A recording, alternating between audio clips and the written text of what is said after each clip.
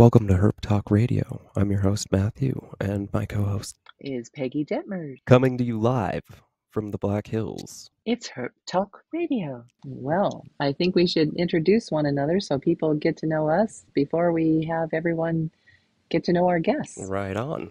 Well, Peggy, let's start with you then. Where does your love of reptiles come from? Well, I grew up quite the tomboy with nothing but brothers and boy cousins, and we were always down by the river seeing what we could find, and I was collecting frogs and snakes and turtles and tadpoles and about everything else. Had lots of tanks and jars in my room, and I then gradually moved to turtles by themselves, and they've just kept me interested my entire life. Awesome. What are you currently doing with turtles over there then? Well, I've got several as pets, and then one day, one fateful day, Joel and I were out photographing. I had dropped him off at one part of the lake, and he was really interested in getting the eagles and the ospreys. And I thought I had seen a dead turtle beside the road, so I went back to investigate. And sure enough, it was a dead female, and eggs were spilling out. And I collected the eggs that were unbroken, and found. I thought, well, they've been on this blacktop. It's July. Who knows if they'll hatch? I hatched them out, and lo and behold, 50% of the 10 intact eggs were clown. The hypomelanistic um, color variation, which it wowed me. I never had seen one personally. And the other five in the clutch were normal phenotype colored painted turtles.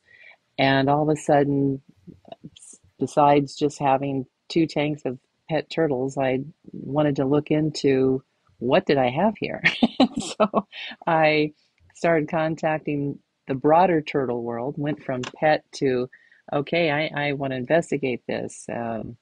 And so I started calling breeders and showing pictures, and all of a sudden I was starting to get offers for the clown that did survive. Sad part of the clutch was four of the eggs didn't hatch, and when I egg topsied them, they were all of the clown phenotype that were just did not survive uh, uh, development.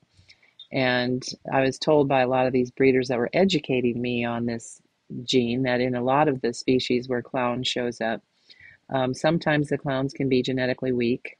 So one of them was strong enough to survive hatching and really was a great eater from the start.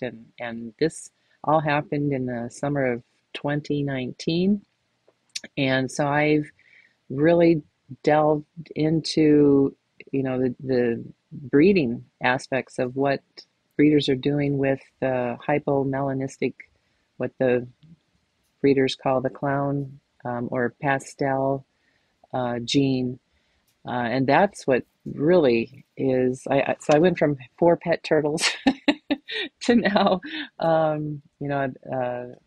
I've got seven that are in my permanent care, but then in rescuing this road catch, they are people in the community are bringing me other turtles that or their eggs that they've rescued off the road for me to hatch, grow out, and it I didn't want to overstock myself with turtles, so I called Game and Fish and said as long as I keep raise these turtles, keep them quarantined, can I let them go where the dead mother or mothers were found? And they go, oh, we love this. Let's do a story on this. Let us know when they're ready to be released, and we'll be out there with video and crew and so okay. So from one road rescue to then this year, there's been two. And so I've got a tub full of babies, all Western painted turtles, Crescentes picta bellii. And, um, and so that's where I'm going with this. But it's really a learning road for me, going just from having fun decorating aquariums and having a couple of turtles in this tank and then having another couple of turtles in the other tank to Now I'm a rescue and a breeder trying to prove out genetics and and What calling and networking with turtle breeders from around the world now through Instagram. are there any other morphs or color mutations in painted turtles? I just found out that besides this hypomelanistic trait, there is also what's called a reticulated trait, and it's they're saying they're normally or usually finding this in the male Western, or I should say, the Western painted, excuse me, the male painted turtles of all the four subspecies of painted turtles, and they tend to have this really intricate map-like melanism crossing over the normal yellow and orange mapping that you'll find on the top of their carapace. And so I really for the last few days been exploring that to see what this looked like. Did I have any turtles unknowing to me that had this trait? And lo and behold, two of the babies that I am raising, although I incubated for all female, they're having some really interesting, I've never seen before mapping on their carapace that if they come out to be reticulated females, well, there's going to be a lot of other interest in what's going on. So Yeah, that I've contacted several universities to find out, once I've heard that they have uncoded the Western painted turtle genetics, I'm contacting them to see if they know the exact gene location on what chromosome is determining these color differences. that's And awesome. so far, they said they haven't really concentrated on the color genetics just yet. That would probably be in the wildlife department. Most of the Western painted genetics are being studied by biology departments to study the cryogenic possibilities of what's going on with painted turtles that they can withstand um, freezing temperatures that don't rupture their cells as and apply that to human health concerns. So we're still kind of out in the cold right now as breeders as far as the exact chromosome gene sites of what's going on in the turtle world. Yeah, it's not quite as contested or researched as the ball python market is. Yeah, I understand that from what I hear about what's going on there, people can really, I mean, they've really got the genetic code figured out a lot more than the turtle world, although the red ear slider breeders are sure coming up with a lot of different outcroppings away from the wild colored phenotype. And so I'm excited to get one of those breeders in our one of our future shows that will really educate us on what they're finding, what they're all breeding in that red ear slider community. Yeah, that will be interesting. So you're breeding the clowns, and what are you what's your plan on how you're breeding those? What's your setup like? Well, yeah, it's since out of that clutch, I ended up with five healthy males. I incubated at 84, so I had a mixed sex clutch. At 82 Fahrenheit and lower, you'll end up with mostly males. What kind of substrate did you use? Sorry. Oh, I used the vermiculite and a perlite Okay. mix that it's called Hatch Right, Yeah. and it really worked good. It kept the humidity at the right consistency at around 80, 75 to 80, and and yeah, they all the ones that were viable hatched at a normal period. But what's really odd with that clown clutch, the five healthy males hatched at a normal time, and then I could tell that four of the eggs had died. The embryos quit developing, but the one kept developing, but more slowly. And then 2 weeks after the five had hatched, out came the clown. And that's when I was surprised. And a lot of breeders are saying the clowns take longer to develop, and it could be that what I learned in genetics, sometimes if you have genes switched off that are color genes, the genes beside them can also be switched off that are very important biochemical pathways that are then inhibited. And so with some of these folks saying that the clowns sometimes don't survive hatching, or in the case of the clown that I have, it took her longer to develop, and she is showing, she's not had a tail drop. She's showing to be male, or excuse me, to be female so far.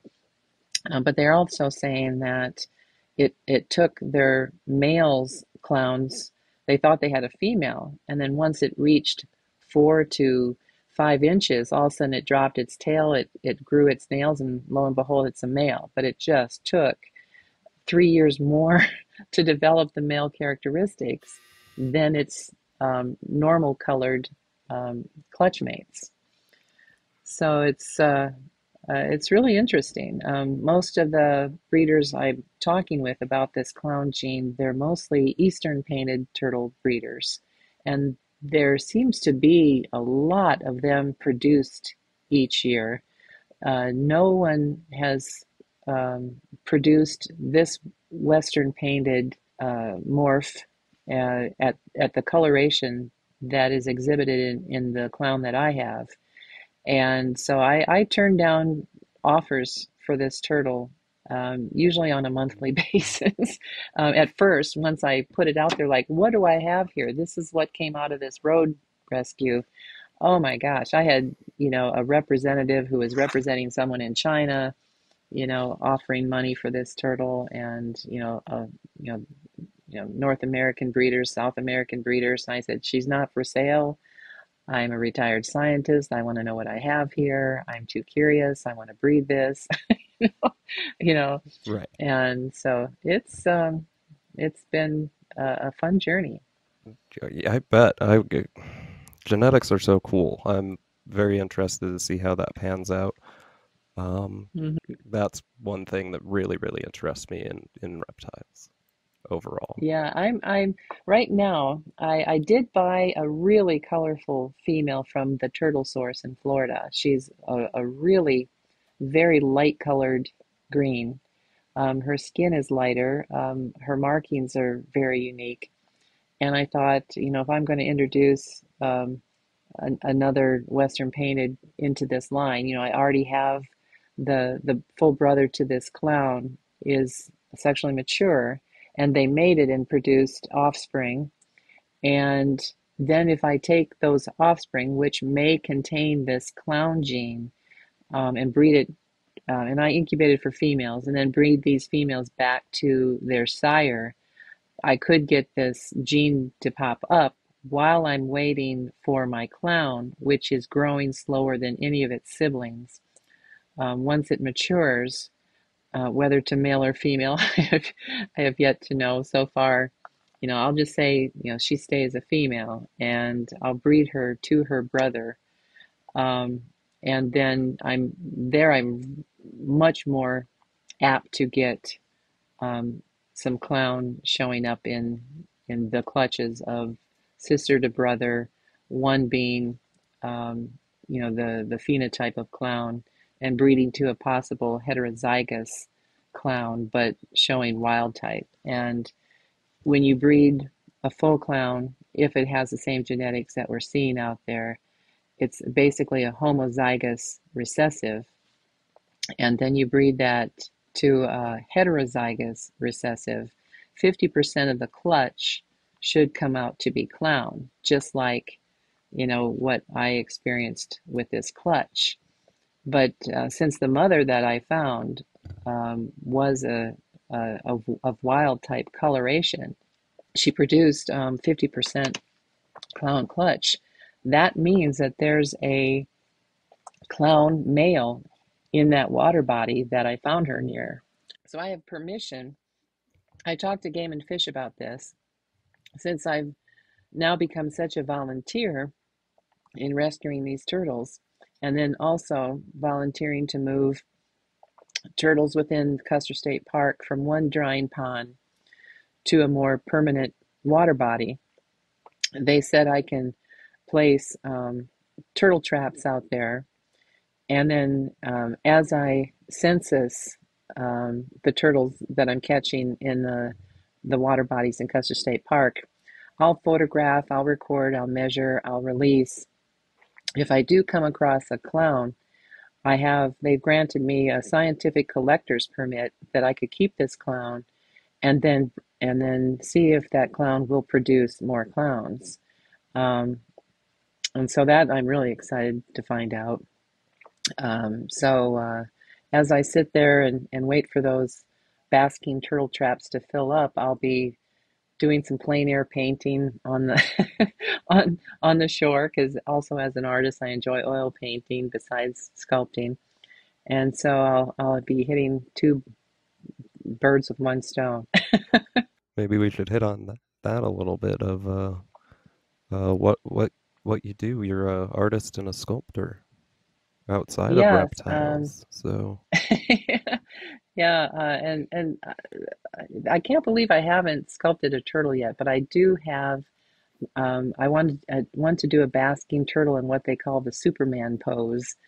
Just really enjoying that sunlight with its legs all extended, its head up in the air, and that constant Western painted turtle smile on its face, and have it up on a really nice um, chunk of wood, and I'll sculpt the turtle out of wax, and then I'll mold the wax and the wood together and have that as a tabletop sculpture. So that I'm looking forward to doing when I can get back out in my studio in the summer. It's a little hard right now to keep the studio warm at this time of year. But then with the oil paintings, I do um, mostly wildlife and some landscape, but I had been juried into the International Wildlife Art Shows as a painter and a sculptor.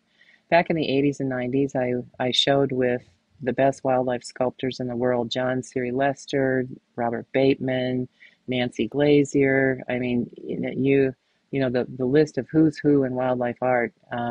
After only having been sculpting for 3 years, it was. So I was, boy, and if you were juried into the shows, you could also take the seminars from these famous artists. And so I've learned more in one seminar with with Robert Bateman than I think a whole 4 year college education could have given me in painting wildlife. it, I mean, what he is just a phenomenal instructor. How to capture the characteristic of the pose, the majesty, what poses you photograph that you just throw away. Because, like we were talking, Joel and I, today about you don't want to paint a flagpole eagle. It looks like, there's an eagle sitting in a tree. You want him, is he about to take flight? Is he calling to eagles across the valley? Is he flying in a very wonderful pose that has a lot of vertical appeal on the canvas? I mean, there's so much into painting, the cool and warm light, and yeah, I mean, it was all wrapped up in that seminar. It was just wonderful. that's awesome. So Yeah. you are a conservation biologist by degree too, as well, right? Yes, Yeah. yes. I graduated from SDSU at Brookings with two bachelors of science, one in wildlife and fisheries sciences, and then the other in general biology. Under the general biology is where I really studied semesters of genetics and um, and molecular biochemistry, and the really um, deep understanding of what goes on in biology to the multicellular and even viral level. We studied all sorts of things like how to properly make vaccines, how to properly take vaccines. All that came in handy so much, especially with this pandemic. I had medical doctors calling me to jump in on some uh, Zoom calls and Facebook um, chat rooms to help educate their nursing staffs on the difference between this COVID aerosol spread virus versus a droplet spread virus. And, so it was really interesting to find out that we wildlife biologists learned more in virology and epidemiology than nurses do, unless the nurse is being specifically trained to work in epidemiology wings of hospitals and such. And so it was a lot of hands on deck during this pandemic, and I forever thank Dr. Chen, who taught molecular and cellular biochemistry at SDSU, because boy, that certainly helped to know what to do in this aerosol spread pandemic. Well, So and and I bet that goes into yeah, quarantining all the live animals that you are getting or recovering from the Custer State oh Park, yes, and yes, and quarantine practices and all of that. That's all very important, oh yes, especially in very a much so. And conservation setup. yeah, just recently I took in an infected box turtle who had a specific bacterium that destroyed his eyes, and we pulled him through, but he will be blind for the rest of his life. And but he's quite the trooper. He marches around the house and he investigates the dogs, and he's quite happy, And so he's got a small little tortoise house, and then I see, when did I got him in late September, and then so I've already started building a habitat for him that we'll move him out to in the spring. It's a small one, so he'll become quite familiar with it. Being blind, he'll know where his water is and his hut is and that sort of thing. And then he had to, of course, be very quarantined, and I had to wash up each time. I handled him as if I was going into surgery, and the same way with this huge painted turtle we found earlier in the summer that had both a fungal and bacterial shell rot that I took to Dr. Cipher in Rapid City. He also works with Reptile Gardens. So I never had seen anything like that in any of the turtles I had ever kept. And so I meant to just help her across the road. And then I said, oh, let me look at her before I just let her down on the other side of the road. And she had, the holes in her plastron that were almost even past the bone. I went, whoa, I'm taking her to the vet.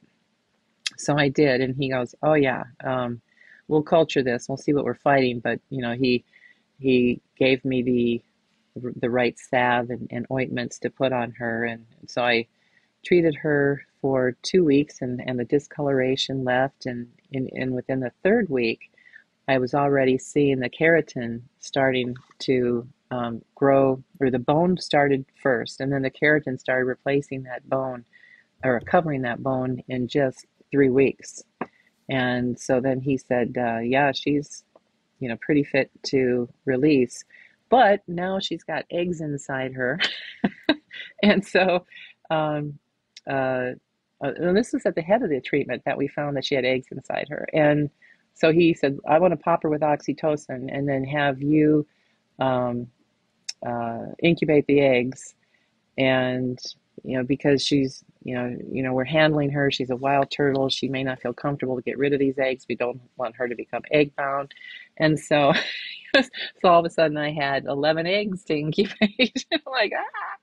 And so, yeah, so I kept those babies separate from the ones that I breed out of my clown clutch, of course. And they are the ones that will be re-released, this, once it warms up enough and the babies will be energetic, and I usually release them at the side of this lake where there's a lot of cattails, and they usually feed them, on the plant matter and the insects that are all surrounding those cattails. And they've got a lot of cover.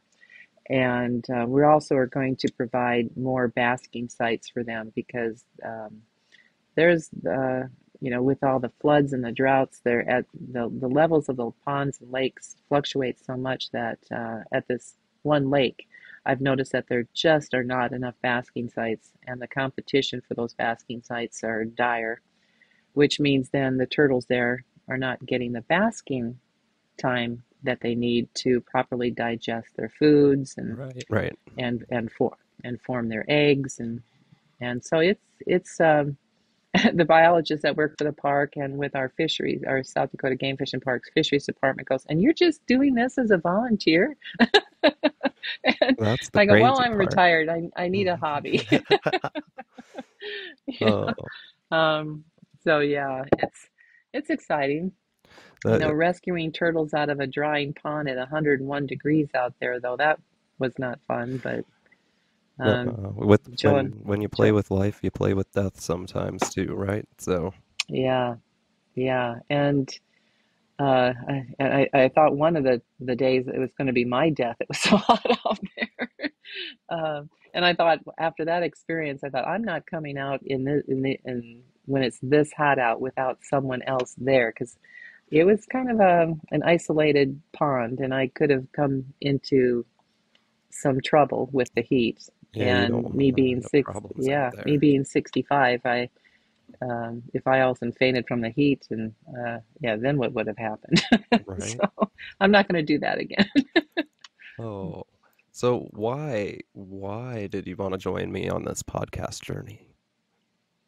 Oh, when you called and I think I first saw that you were looking for someone to join in on this, and what I have found is in the podcasts that I enjoy watching from turtle breeders and turtle rescuers and from around the world, I learn so much, and I think with each guest that we bring on, I'm going to learn loads. And I used when I used to work for Custer State Park and other at national monuments and parks, I was also called an interpretive ranger, which means you help the people of the parks understand everything they want to ask questions of the park. And for me, of course, they put me on the wildlife aspect, like how do we set game limits? How do we manage the buffalo in Custer State Park? All those sort of questions. I enjoyed talking with the park visitors and mingling with them. And I just felt that since I'm retired from that, I was really missing the communication of what's going on and I never really got this is into the reptile world as a biologist because we were always working on big game species or upland game birds or migratory waterfowl. I never got into the reptile world as much. So this is, I'm heading into a new world. Heck yeah, there's so much to learn out there. Yeah. There is. I've got a lot to learn about turtles. That's where I'm gonna struggle on your end, is the keeping up with the turtles. Uh, Well, now I'm going to learn a lot about snakes and lizards from you because I've kept snakes when I was a young tomboy. I always had to have a snake or two, and but Mom said no more snakes when one of them got away and ended up in the bathtub with her oh man. one night. All of a sudden, I heard screaming, and I was looking for my big garter snake and couldn't find it, and all of a sudden, I heard screaming coming from the bathroom, and my snake found my mother in the tub and joined her. And that kind of put an end to my snake keeping for a while. Oh, that's awesome. What do you want to achieve then? You said learning, and you covered a little bit of the that end, but what else would you like to get out of the podcast? Oh, it's I guess sharing information. As I learn from my networking with breeders worldwide, I've become now a member of the Turtle Survival Alliance, the TSA. It's a worldwide organization that goes into convincing people like me who have a knowledge of turtle keeping to help start assurance colonies of threatened or endangered species because they can't seem to be able to keep a steady population in the wild because they're poached at such a heavy level that they just can't keep a viable breeding population. So right now, a lot of the species, the only viable breeding populations are at zoos and at these private keepers um, compounds that are breeding terrapins and tortoises and about every aquatic and land dwelling species out there. And I was shocked to find, in this new exploration of mine that the Western painted turtle, you wouldn't think, is becoming rare and threatened in certain areas, especially up in the provinces in Canada. And I think it's going to start happening here for as many of the ponds that I had seen drying up just here in the Black Hills, and how many turtles were moving to find water and were killed on the roads. And that's exactly how it's been happening up in Canada. The, the amount of droughts that we're more frequently having now are drying up a lot of what's called the prairie potholes. And so a lot of these ponds and marshes are drying up, and I think, lo and behold, one of the most common species in North America is now actually becoming rare and threatened. Um, here in our state, I think it's going to happen shortly if these ponds keep drying up, and they're being drained too, which we're trying to stop that from happening. And then you also said that there's red-eared sliders out there too. So, and those are non-native Oh, species. yes. So that's another, they're fighting for resources, you know. Yes, yeah. Red ear sliders can get 16 inches long, and the standard Western painted, it's usually about at full maturity, 9 to 10 inches, and so they outcompete. They lay much larger clutches. They are bullies when basking, and so they outcompete in basking sites. They outbreed the Western painted turtle, and I saw. Um, uh, Joel's father. Joel is my partner, and his father's, like Joel, is quite the wildlife photographer, and he captured a picture of a red ear slider at Canyon Lake. I saw, when I was walking my dogs at the little pond in Hill City near their information center, a red ear slider there. And so it's one of the things that they granted me my scientific collector's permit was to, if I see a red ear slider, to put that basking trap out there and try to catch it. And then if I can't find someone who would want to take it on as a pet, or put it in their backyard pond that it couldn't escape their yard, then we either have to euthanize it according to Game and Fish, or there I know we'll have to cross that bridge when we come to it. But it's, we know we have to get rid of that invasive species. And it was photographed in April, and I don't know if anyone would release a turtle that early in the season. So it may have overwintered, even though it's a southern species. Yeah. It may have overwintered here in the Black Hills, which is really concerning that it can survive.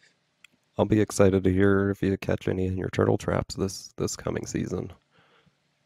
Yeah, yeah, it'll be fun because, I'm sure I'll catch our native species along with, any invasives. And the natives, I just photograph them from the top and bottom. I measure them. I check to see, I palpate their flank to see if they are, carrying eggs. And of course, you're not going to be able to count them, but you can palpate them to see if they're gravid, and then release them. And so it's kind of a fun little census that we can do. It's not going to be extensive because, I am a sculptor, and right now I'm bidding a project that will be taking up a lot of my time. I'll be renting a garage, a warm garage, from one of my neighbors who helped me sculpt another, or I was sculpted one of my other larger projects in their garage. And so it's someone wants a large white buffalo in bronze from me, and so I'll be doing the clay work. Um, that's really extensive time, but I'll still have time for the podcast. That's good. My hands need a rest, and so that'll be fun with that project. That'll allow me to buy a number of turtle traps and maybe even hire an assistant to, That would to be help me go helpful. around to rescue and to yeah, I talked to my accountant. I said, I think I might have to turn this into a 501(c)(3) so I can hire an assistant to go out there with me when it's really, really hot because I don't dare do that by myself again. Yeah, That no, was, I wouldn't. yeah. I bet you if you asked, I would come, because I want to go herping this summer. So Oh, excellent. that sounds really fun. Yeah. We should try to maybe do something like that this summer. Go herping, and Oh, for sure. Then you are on the top of my list. if we have a local guest who wants to come along and enjoy that too, that would be fun. Get a Oh, couple yeah. of people and go see what we can find. I'd like to find like Great. some red-bellied snakes, Yeah. Black Hills That red-bellied would be, snakes. Those would be cool. You know, oh, yeah. the milk snakes here look really cool too, and I've never caught one of those. So that would be, Oh, yeah, nice. that would be Yeah, super yeah, we fun to go found out and try to catch stuff while we're catching turtles and traps. yeah. And we saw a king snake that's not supposed to be here. In We took pictures of it. It was sadly run over in one of the roads in Wind Cave. We took pictures of it and reported it to the National Herpetology, report, and took its GPS of where precisely we found it. So all those kind of things that we do, and we don't intend to be out herping, but we come across them. Yeah, no, like that's you got to be out there to find them. Yeah, That's the yeah, key. yeah. So when do we get to start talking about you, Matthew? Well, let's let's get on the podcast first. What as a whole, what do we think the Oh, mission is? I I do want to achieve more of a learning environment and have that that long mm-hmm, term. It's always there if you need that information, and mm-hmm. that's kind of what I want to provide.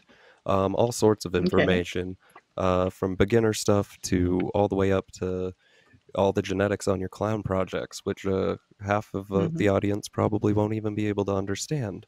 You know, uh, once you get dive deep into that, how at mm-hmm, some point you start losing. So I want to get get deep like that as well as include mm-hmm, beginners and be open to the new keeper, because I don't think there's mm-hmm. too much in the podcast variety that wants to try to cater to them, because it is about those deep dives. But at the same time, Yeah. we gotta I want to find a way to include that new audience and the new people coming in. You know, Mm-hmm. I want that's very important. Yeah, I agree. It's I just know that I think the more people learn and appreciate reptiles, the more help those reptiles will get at a time when we really, really need to be concerned about their populations, and make it a fun thing. Like I am having fun rescuing and documenting turtles. It And mm, that's what it yeah, is. It should be fun. yeah. It's a hobby that's meant to be enjoyed, and if you're not having fun with it, then you probably shouldn't Hmm. be in it.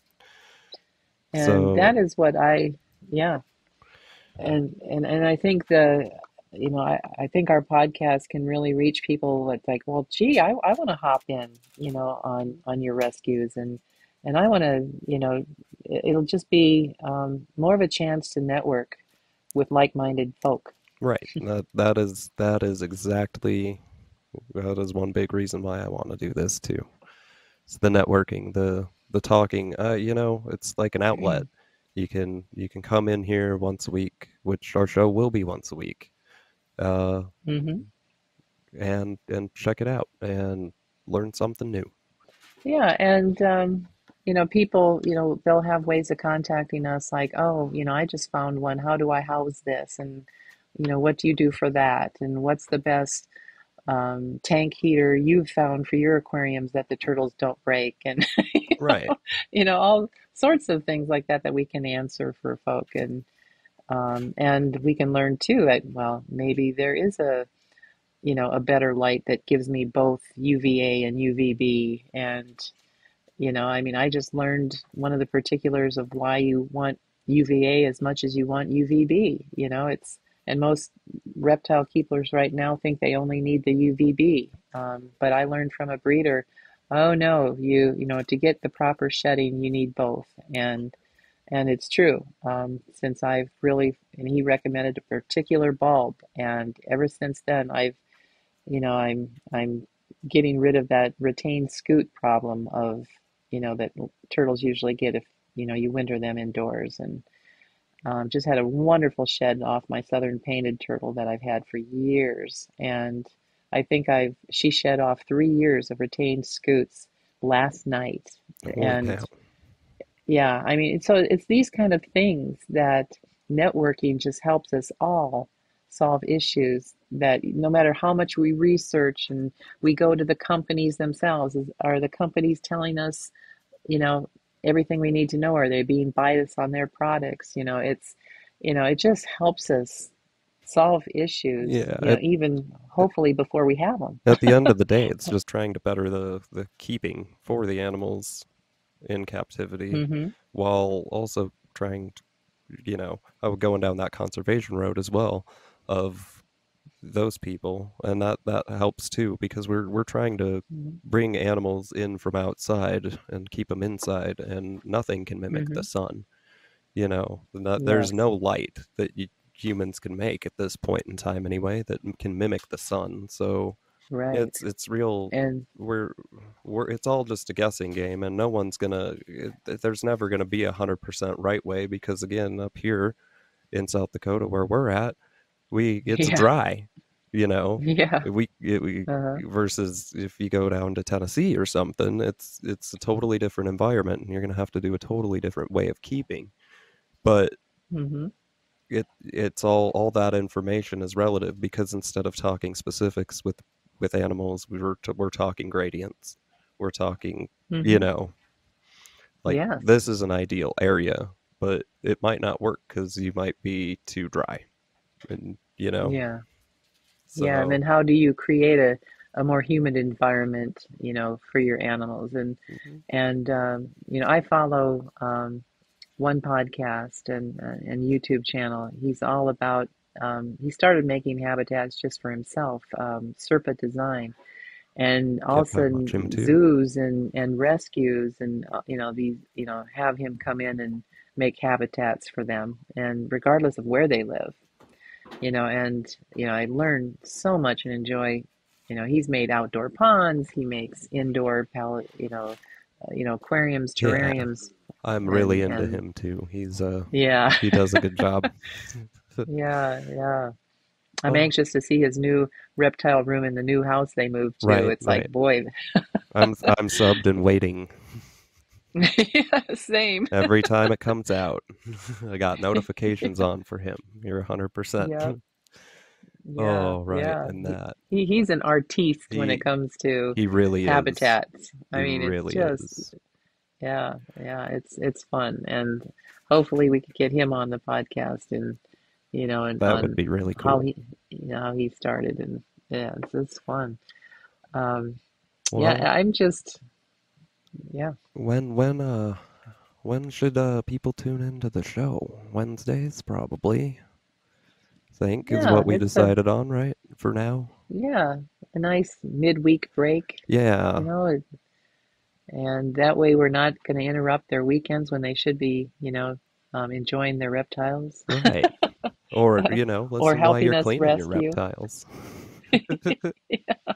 Yeah, yeah, Heck yeah. yeah. And where are they all going to find us? We're gonna be on YouTube, Patreon. If you want to support the show, you can go to patreon.com and support the show for as little as $1 a month. All that helps produce this and make our quality even better. Also, any podcast app, Apple Podcasts, Google Podcasts, Spotify, all of them will have our show. Excellent. That'll be fun. Right on. That's the show. Yeah. It's my turn. Yes, I need to hear about your life. Like when and how did you get started with reptiles? Well, when I was a kid, I had a best friend whose aunt had like a garter snake den in her backyard. So we'd always go over Ooh. to her house and catch garter snakes and that sort of thing. Well, my friend passed away when we were 10, actually. So Mm. so I've kind of just kept on keeping on with that. He would have, oh man, this dude would have crocodiles in his house if he was alive, I swear. Uh, I would too if I Oh. had enough space, but um, it started there, and then that happened, and I kind of got out of herping a little bit because that'll kill a vibe. And Oh. you know, I always wanted a snake after that. My mom always kept saying no, no, no, no, no, no, no, no. So she said when you're 18, actually. Uh, Mm. she forgot the words move out though. so so for Christmas, I got her a Kenyan sand boa one year. Um, Oh. yeah, she wasn't too thrilled about her new snake. Um, but I was, and I had that snake for a very, very long time. And then some life stuff happened. I acquired more snakes and lizards in that time. I've had Woma pythons, leopard geckos, bull snakes, ball pythons, corn snakes. I bred the Mm. leopard geckos. I had success with them one year. Uh, Mm. and I just realized lizards aren't quite for me. I don't like bugs. Oh. So yeah, I don't like bugs. So I Oh. tend to stay away from lizards now. Um, then I had some life stuff happen and got out of the hobby for about 3, 4 years, and now I'm just starting Mm-hmm. back up.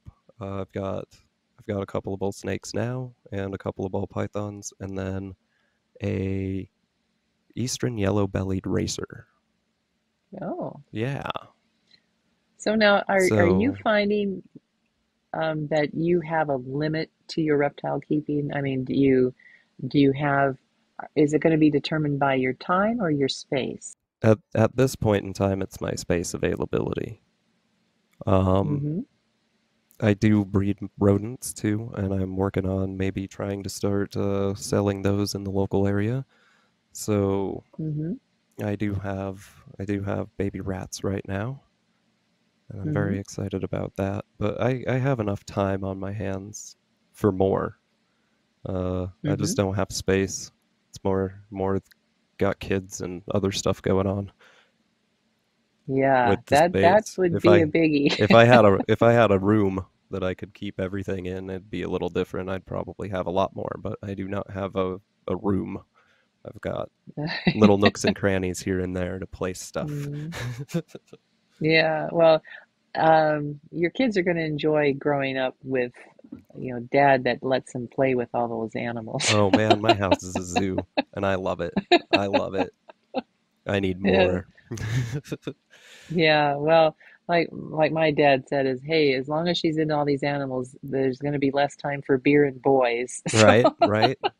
There, yeah, if you got obligations, you got obligations. So, yeah, yeah. So, well, that's really cool. So, what are your breeding plans, for the future? I'm still kind of working on that. I really want to get this eastern yellow-bellied racer to start eating and get going here. 'Cause Mm-hmm.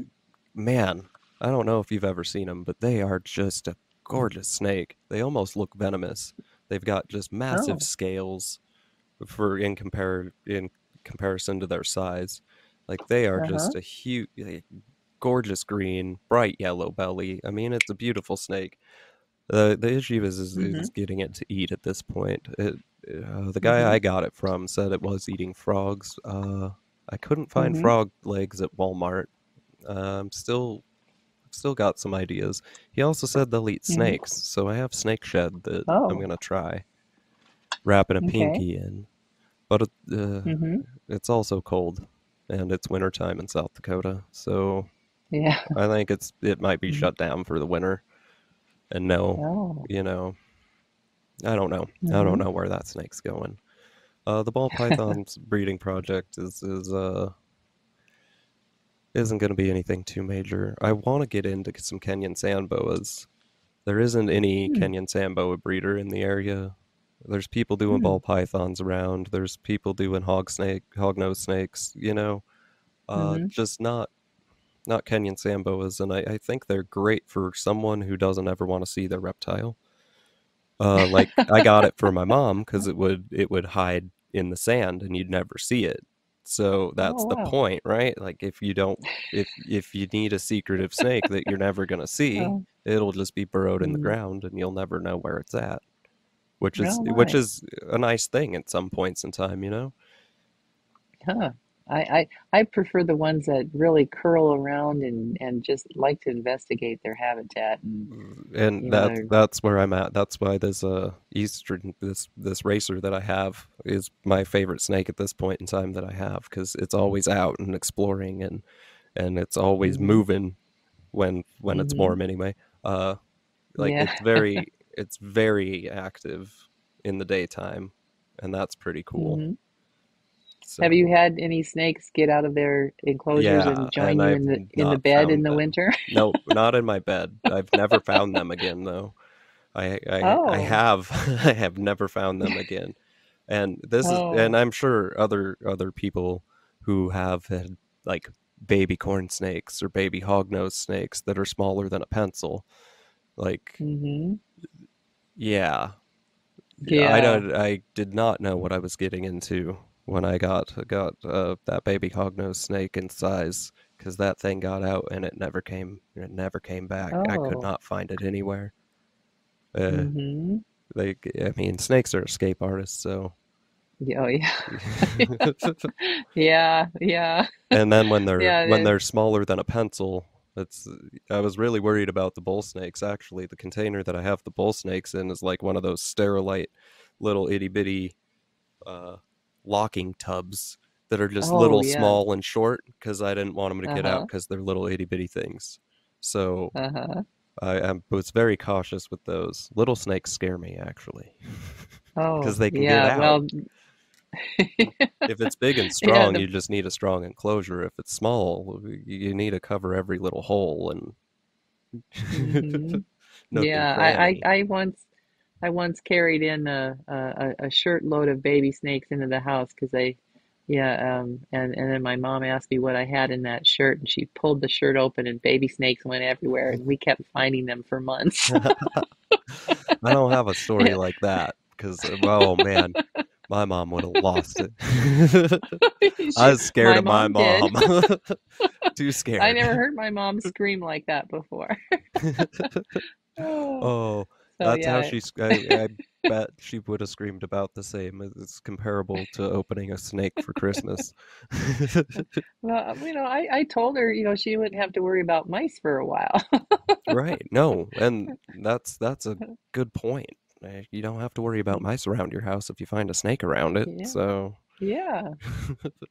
but She just hated when the snakes would end up in bed, yeah, no, that's warming not up next to okay. them.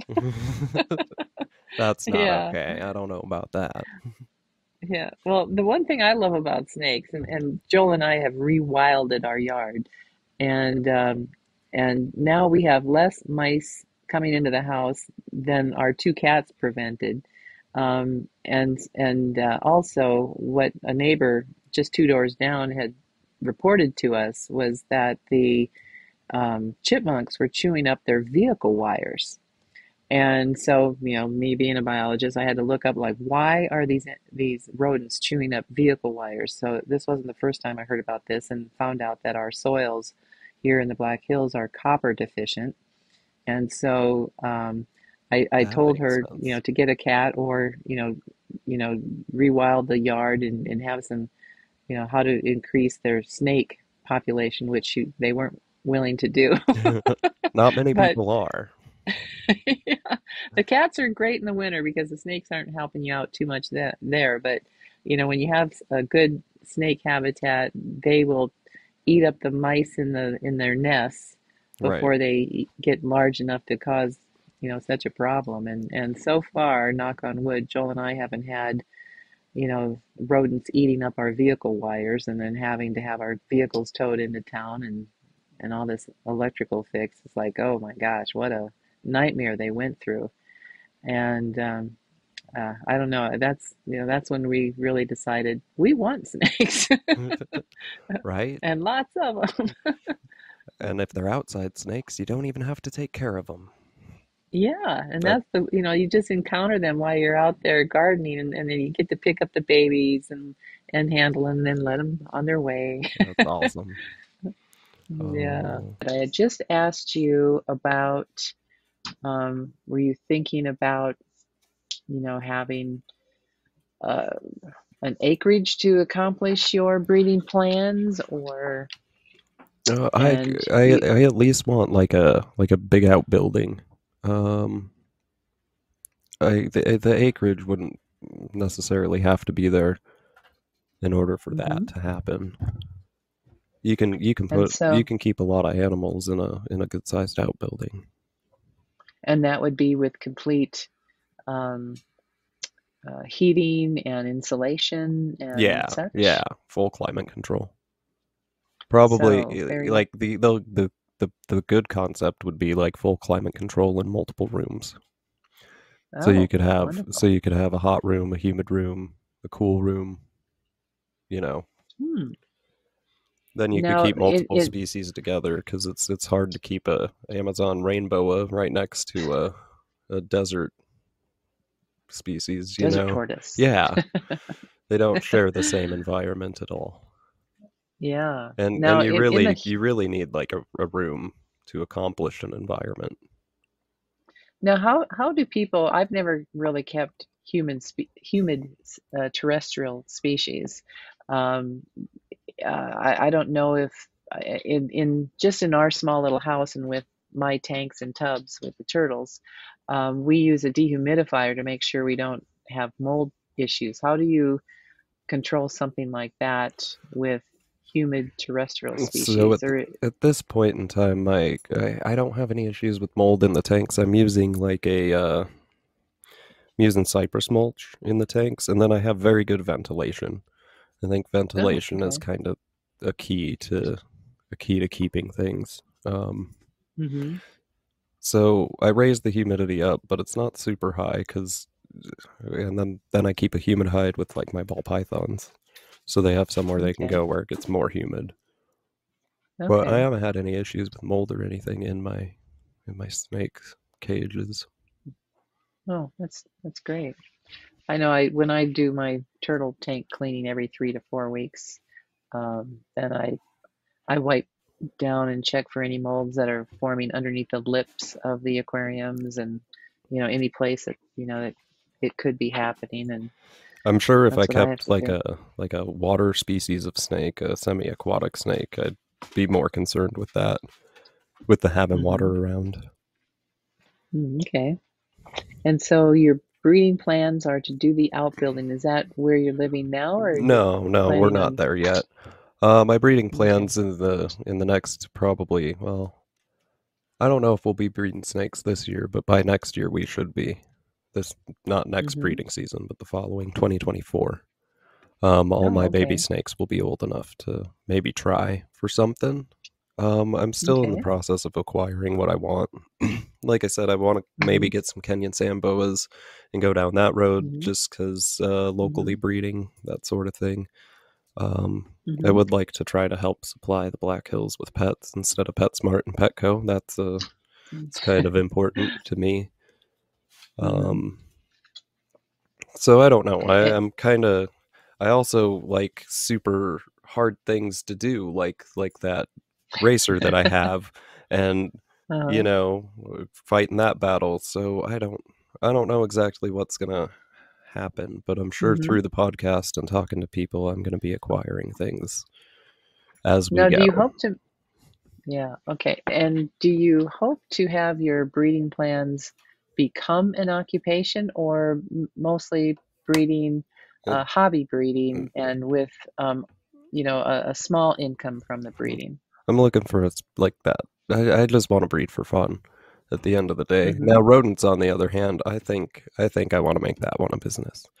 Um, Oh, okay. so I do like the rodents. I don't know why I like the Mm-hmm. rodents so much, but I love rodent breeding. It I'm so happy I got these babies. I can't wait Mm-hmm. until they get big enough to feed to the ball pythons because that's why I got them. I just figured out my bull snakes can eat their pinkies, so I don't even need these mice that I have. Um, Mm-hmm. so if Oh, the mice okay. produce, then those will just probably go up for sale as frozen, and Oh, okay. anyone could get a hold of them. Oh, yeah, I know. I feed pinkies to the box turtles and then, also to my larger painted turtles. So Yeah, there you go. You've got a customer. yeah, and there is no rodent breeder in the black in Rapid, so Wow. that I know of Wow. anyway. So Mm-hmm. it's a there's a gap in the market that needs to be filled, and Well, if that and could that's what eventually business. help, Mm-hmm. I don't want to get rich, but if it could help, pay my rent, I'm Mm-hmm. not going to complain. Yeah. Yeah. Yeah. It's really interesting, to hear the degrees that we can choose of the levels of breeding complexity that we want to get into. Right. I Yeah. the snakes is good. It's a fun thing for me. I'm Mm-hmm. really the ball pythons. I kind of want to line breed a little bit, which no one in ball Mm-hmm. pythons is doing, and kind of make ours look different than everybody else's, even though they're the same thing. Mm-hmm. Mm-hmm. And that'll take a lot of time, but that's kind of Hmm. something I want to do is work on, you know, certain looks, So certain are you certain. hoping to create a new morph? No, no, not at all. Mm-hmm. Just Oh, just okay. refine what's there. I don't think any refinement has been made in ball pythons. There's a couple of ball python breeders who do like very much care about what they're doing, but for the most part, I feel like it's just let me put this morph with that morph and make it happen. And then I'll get Mm-hmm. this, and then I can sell that for this. And it's not like, oh, but this is the best example. You Okay. know, it's not about the best example. It's just about producing. Okay. And And and when you say best example of this the snake, are we brightest, talking it's con the okay. brightest in the clutch, or you know what I mean? Like if you're going Mm-hmm. for no alien eyes on a ball python, well, then Mm-hmm. you don't want to breed ones with alien eyes, you know? Okay. So that line breeding, that forming, Mm-hmm. that's kind of what I want to do. Oh, In the excellent. in the ball So, pythons, I don't want to get it too deep into that. I'm more interested in doing like carpets and other species as well. mm-hmm. So, Hmm. Yeah, see, and alien eyes. I don't even know what that means. oh, the pattern on the side of the ball python, it's an alien head, and Okay. then it's got two eyes in the middle. So you could remove, and there's breeders who have removed those from normal ball pythons just by breeding it out. Oh. So you can Mm-hmm. change the pattern and color of a snake just by line breeding it. You don't need Oh, morphs, okay. which is Oh, really, really gotcha. interesting. Interesting. Boy, I'm going to learn a lot about snakes from you. Oh, yeah. Because I mean, I'm just getting to know this whole turtle breeding thing, like, and it's there's so much that I don't know. There's the different types of clown morphs in within red ear sliders. It's like, well, I thought there just was a clown morph, but there's just so much to learn there. The different types of patterns of the clown. Um, and so Right, and then you yeah, could I mean, it's take you could just take just looking at all the clutch paints, you could take the brighter one or one with a little bit darker lines, and you could take that and refine it over generations and generations, and you eventually produce something that looks absolutely nothing like what you started with.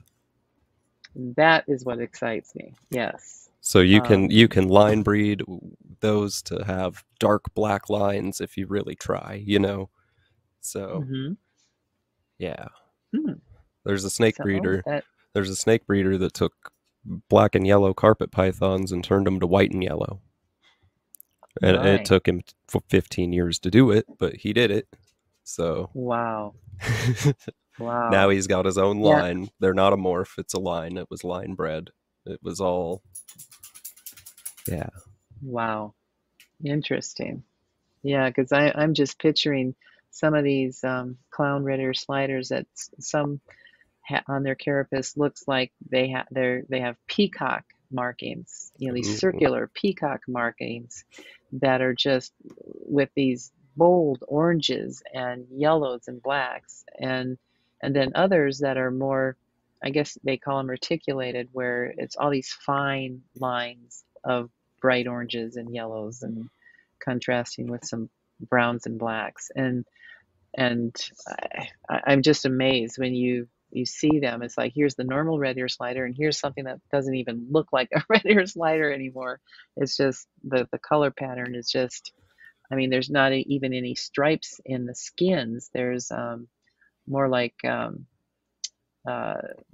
bold patches that are reds and oranges. I mean, it's amazing. Like the green is gone. It's just um, that, and that's I know awesome. when yeah, I'd love to see, when I do Google, like I put in morph clown turtle, up comes a bunch of morph or clown snakes, and then I get lost in looking at all those wild colors, and it's like I wonder which snake is deemed more most desired. I don't know anything of that.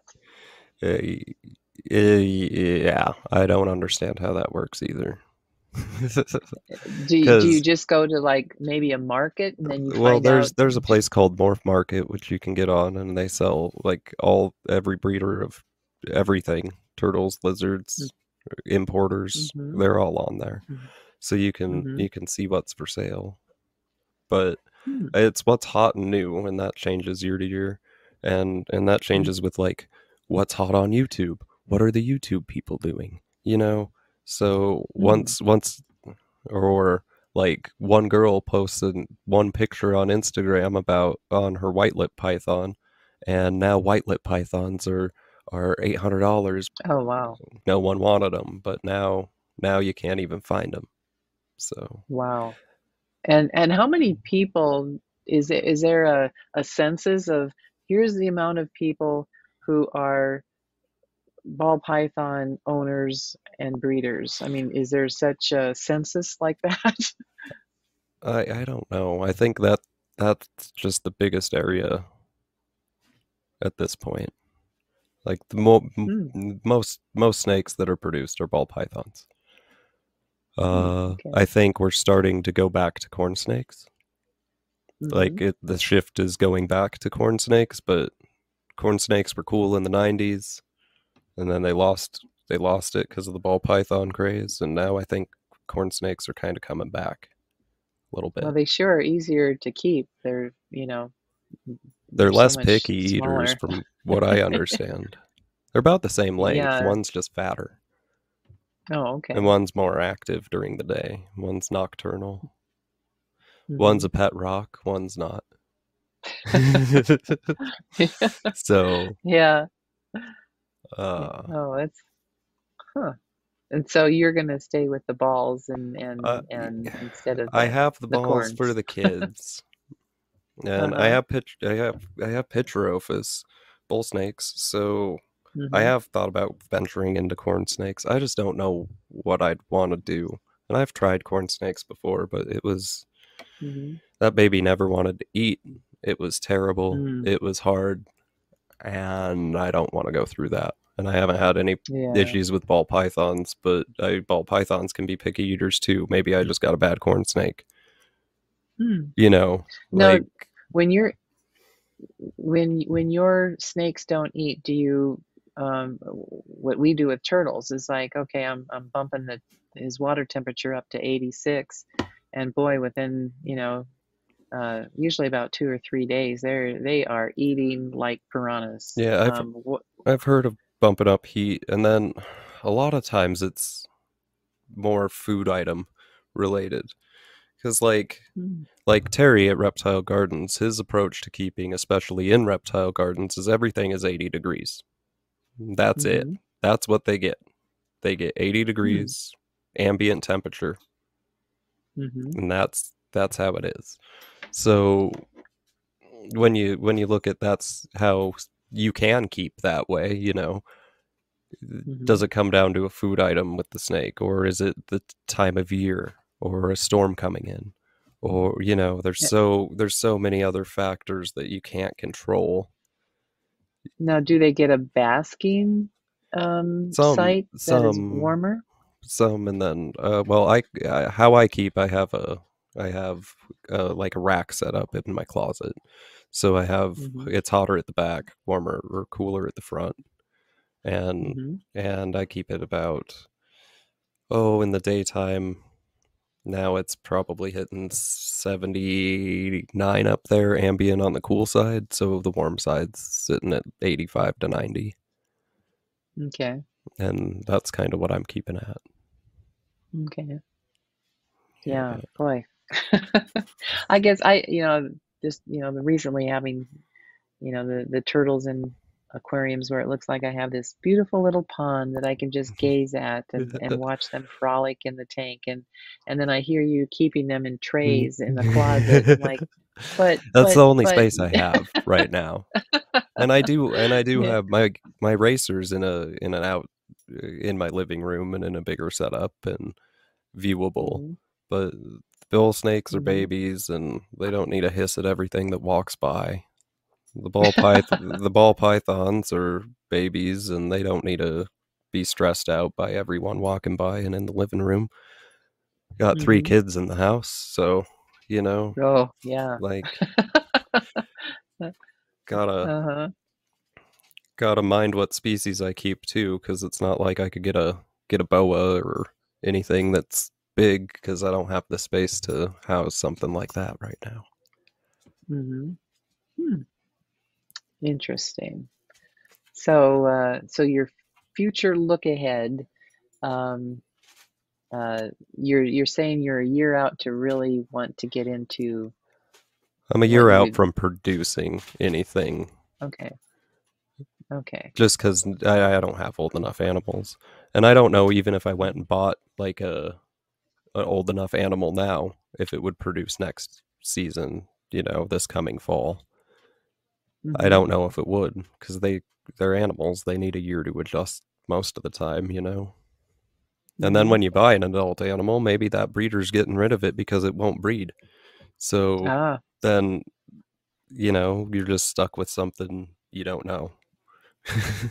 interesting. You Yeah. you don't know why that guy's selling his why would you be selling your adult female? Mm-hmm.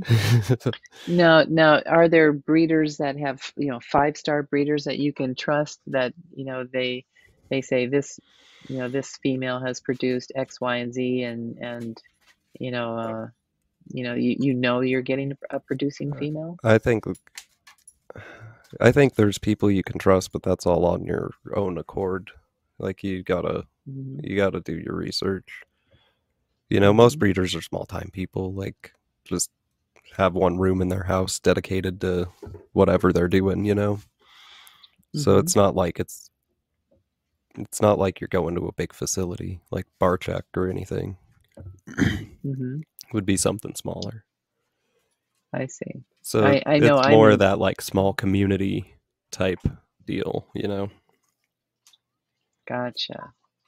Yeah, I think I know the turtle people are that way too. It seems that they really want to acquire the best breeding stock, and once they get this much more bolder female, they'll sell their female that had been their best, and I just know that with my morph clown, it'll be another year or two before she's big enough to lay eggs.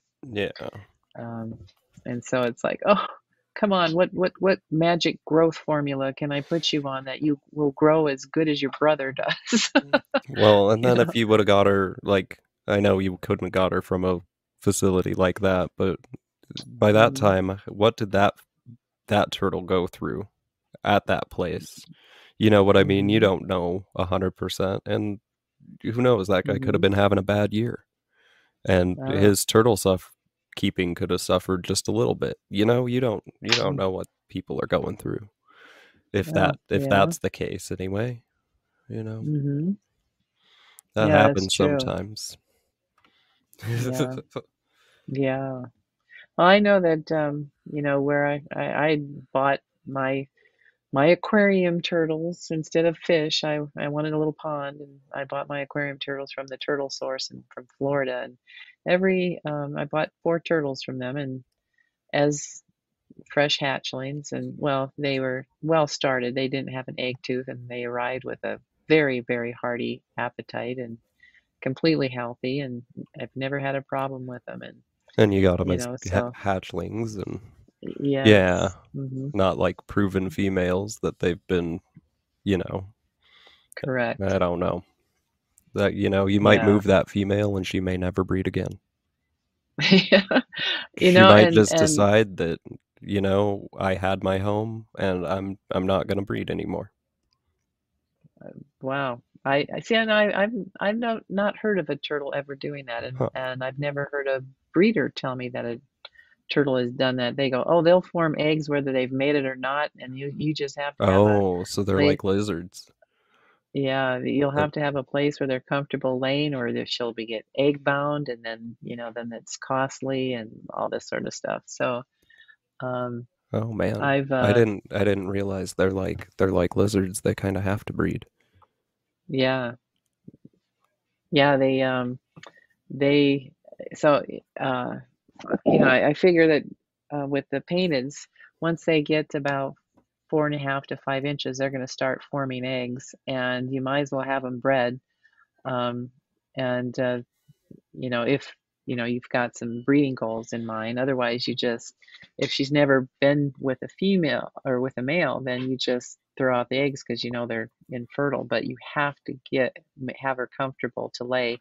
Otherwise, it's a trip to the vet and oxytocin and X-ray to make sure the number of eggs that need to come out of her, and you count to make sure they've all come out. And if they don't, then it's you try again with the oxy. If that doesn't work, then it's a surgery, and you're through the plastron, and you're talking you know Yeah, a, a lot of money. a And whole so I process.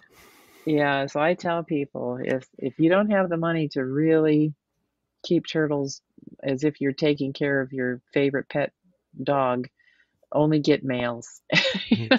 So don't start with a hatchling that you don't know what it's going to turn out to be. Get a turtle that is either male or female. At about 3 inches, you'll know.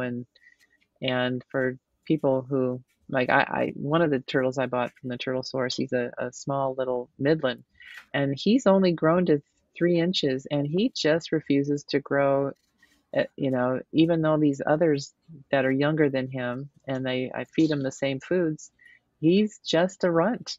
And people would love to have a turtle that isn't going to get bigger than 3 inches. Right. And I have But no you don't want to plan on breed breed. that. You don't want that in Right, breeding stock. We have a runt rat and I want to keep it, but do I really want that in my breeding stock? right. Or is it just not getting fed? You don't know. Is it genetic Hmm. or is it just not getting food? Right. And that's why I separated him to make sure that he was getting enough. And I don't have any intention of breeding him. He just is one of my decorative aquarium turtles, who and so I was contacted by a gal who's given me rescues. One that had I was getting metabolic bone disease because he was only being fed what was it, Lucky Charms. And so I pulled him through, and his shell wasn't too distorted, and now I've had him for 3 years, and his shell looks normal. But it's and I don't plan to breed him. either. I only have the one breeding male I cared to allow near females, and that's the possible het clown. Right. You But, want to carry you that know, gene on and yeah, yeah, and it's so anyway, the gal that gave these two rescues to me, it's she has a gal like she's never had turtles before, and she'd like a turtle, and I go, oh, have her call me, because before I'll give a turtle to somebody who's never had a turtle before, I want to talk to them about the expense and how often that water should be changed, how much filtration that it needs so that you have a beautiful tank that never has any odor to it, and it's entirely possible, and but I want people to get into the hobby, but I don't want them to be disappointed, that they need to have UVB and UVA meters so that the turtle isn't going to get bone disease and all this sort of thing. So, yeah. I mean, that's what I like about this podcast.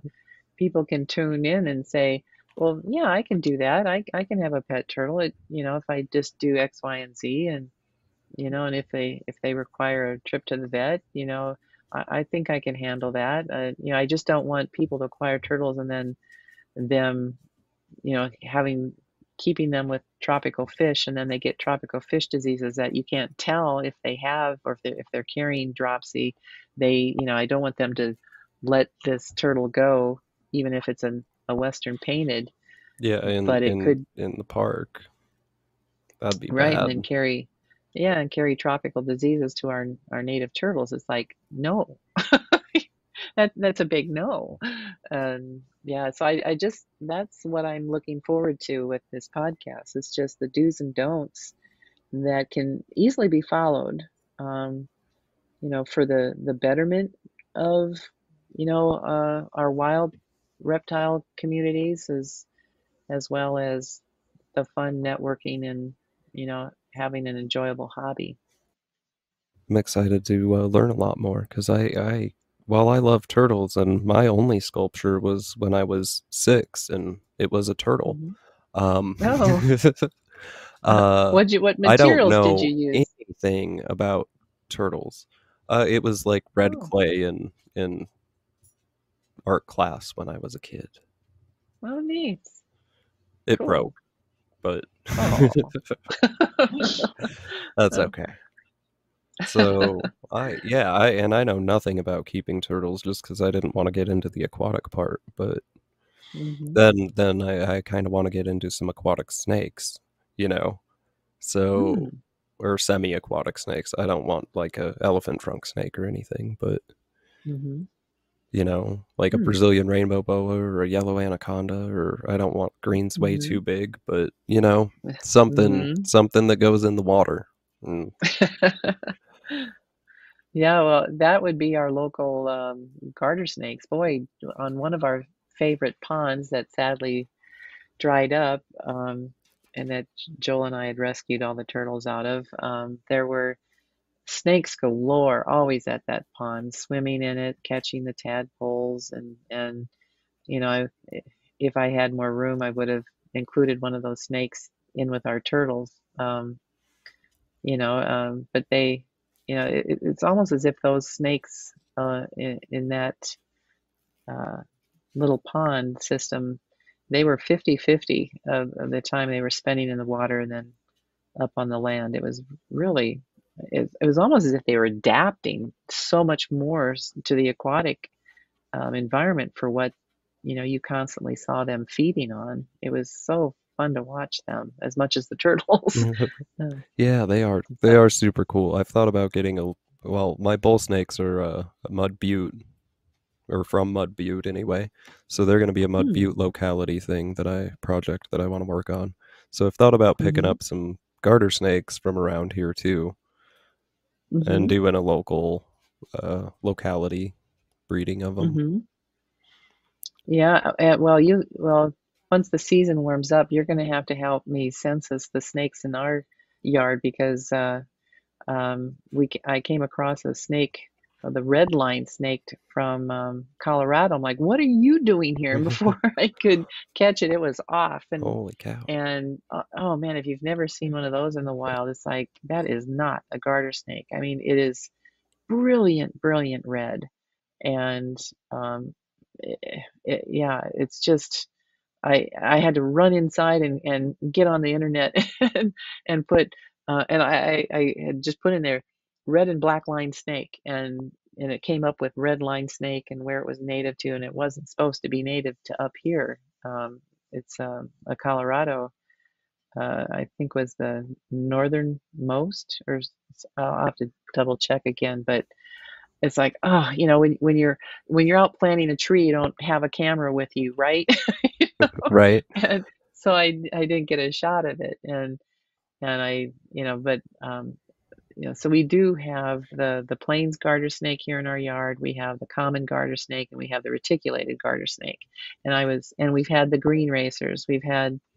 Um, we did have the red bellies here, and they seem to have disappeared. And I think they I'm eat thinking that, slugs. So if you lost a slug population or a snail population, that would be why. ah, okay. Yeah, we Because I used to really have. wanted to try to get those into captivity and Hmm. have a breeding project of those just in case something happens to where they're, no one's breeding them. Um, Hmm. and I think I'd have to breed slugs, and I don't know if I want to do Uh, that. Um, hmm. there is a guy on the East Coast. I think he's breeding slugs in order to do them. And I wonder if you saw a red-sided garter snake because we do have those here in South Dakota, I will. I'll have to do and some some more of them can Google. be super bright red in color, like neon red. Well, that would describe this. I went to the South Dakota reptiles page, and it was not there. And what it looked like the most, and it stayed there on the rocks sunning. And I was like, I don't have a camera with me. I have to capture this with my eyes because by the time I go in the house and grab a camera, come back, he's probably going to be gone. And so I just really made note of it with my artist photographic mind. And so then when I ran inside and grabbed the camera, sure enough, I go out there and he's not there anymore.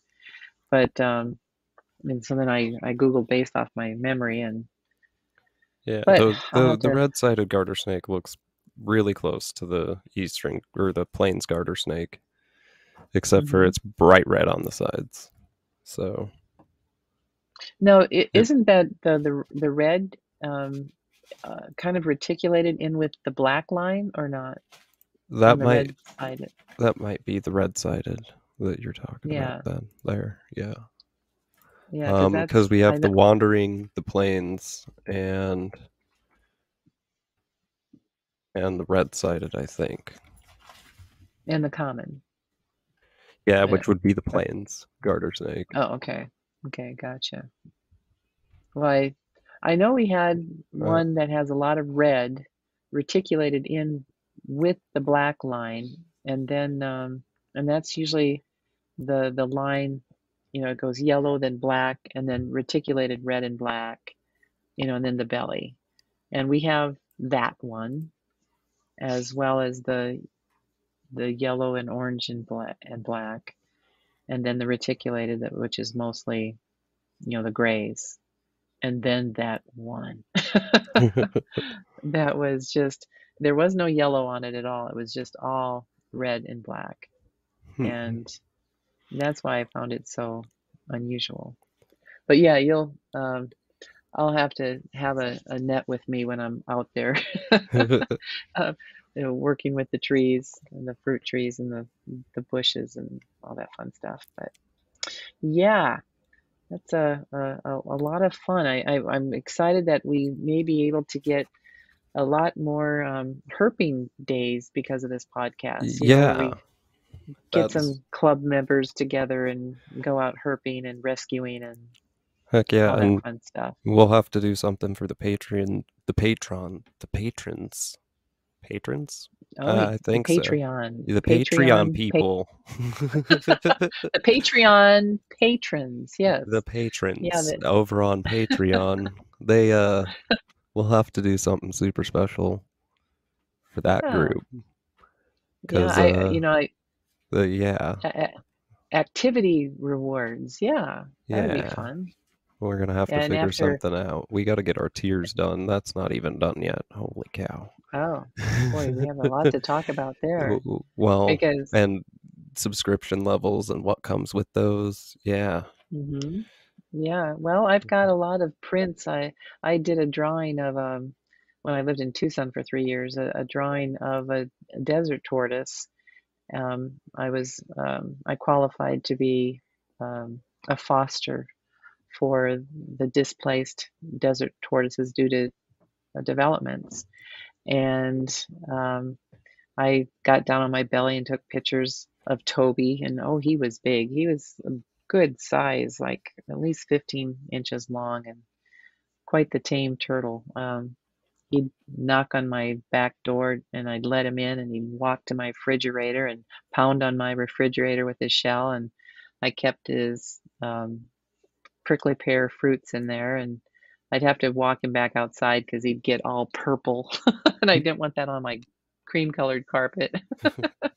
But so I've got the print of him that I did in pencil, and that could be one level, a print of Toby, and we could do T-shirts and we could do trips, and what I'm envisioning for a you know a herping day and with a fun dinner at the game lodge, that would be Ooh, that would be fun. wonderful. Yeah, that's what I do for my art clients is we take them on a photo wildlife safari through Custer State Park and Wind Cave National Park, and then we end up at the game lodge and have wonderful dinner out on the veranda at the game lodge. We could just make a herping trip out of it and call Oh it something yeah. different. That sounds really fun, actually. Yeah, it is. One thing through the gallery in Hill City, we meet international travelers, and so they really enjoy, seeing the Black Hills from, because we take them from the creeks up in the mountains down into the savannah and then down into the prairie. By the time you go through the middle of Custer State Park, Hmm. down through the back roads in Wind Cave National Park, where we find a lot of reptiles. Um, so for our herping folk, I've got all kinds of turtle ponds and snake places we can go to. I haven't found any, I guess Joel and his mom had seen a lot of the horned lizard, in Ooh, parts of the Black Hills. That would be fun to that see would if, be. they're still there. Um, but I think you find more rattlesnakes when you're trying to find those horned Well, lizards. that sounds fun too. Yeah, Joel and I keep having to move them off the road so they don't get run over in Wind Cave National Park. We're gonna have to do We a venomous keeping episode or venomous herping episode, just a venomous episode in general and how to deal with that. Yeah, because we don't have a snake pole, so Joel usually uses his tripod on extended mode. And so we stop, we see a snake, we see another car coming at us, and we stop the cars like, wait, let us move the snake off the road, and so they're tourists and they like to take pictures of Joel moving the snake off the road with a camera tripod. This big rattler hanging off of his camera equipment. I bet it makes for a So good picture. yeah, it does. Oh, yeah. When we're there by ourselves and we don't have to rush it to allow the tourists to go by on the road, Joel will lay down on his belly, a safe distance from the snake, and then with his long, uh, big lens and take some really good shots on, right at the snake's level. And we've got a number of those that we can make prints of for another level on our Patreon site. So.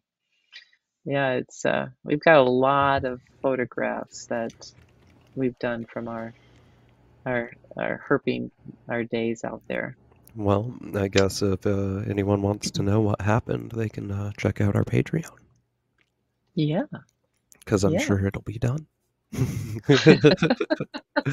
yeah. So um, um, Anything else you got? Uh, Boy, we could talk for hours about all sorts of things, but Oh, we where do we already start? have. Oh my, time flies when you're having fun. It does. It does. I am very excited to do this with you, and I think it's going to be some fun content and Yeah, very enjoyable to listen to. I hope. yeah, because I mean, I could go on and ask questions of your life and your experience with the critters that you're used to, and wait till we get guests on that. It's can we ask each other questions while we have our guest on for questions? Oh, that's fun. Because yeah, because yeah, I think that I see that on some of the podcasts where they all start getting excited on one topic and you know Oh yeah, and so it's the best. they're all asking each other's yeah, Yeah, questions once they get in on something that they just all want to know about. the best podcasts are scheduled to be an hour and a half long and end up being 3.5 hours long. So Yeah, that's yeah. my personal opinion, anyway. You get to some real I, meat and potatoes when you get 3 hours into a podcast. hmm. Yeah. Well, I know one thing on our podcast. We talk and listen, and I think on the YouTube we can add some of the video of our herping trips that people can actually see us doing the discoveries and the rescues in the field.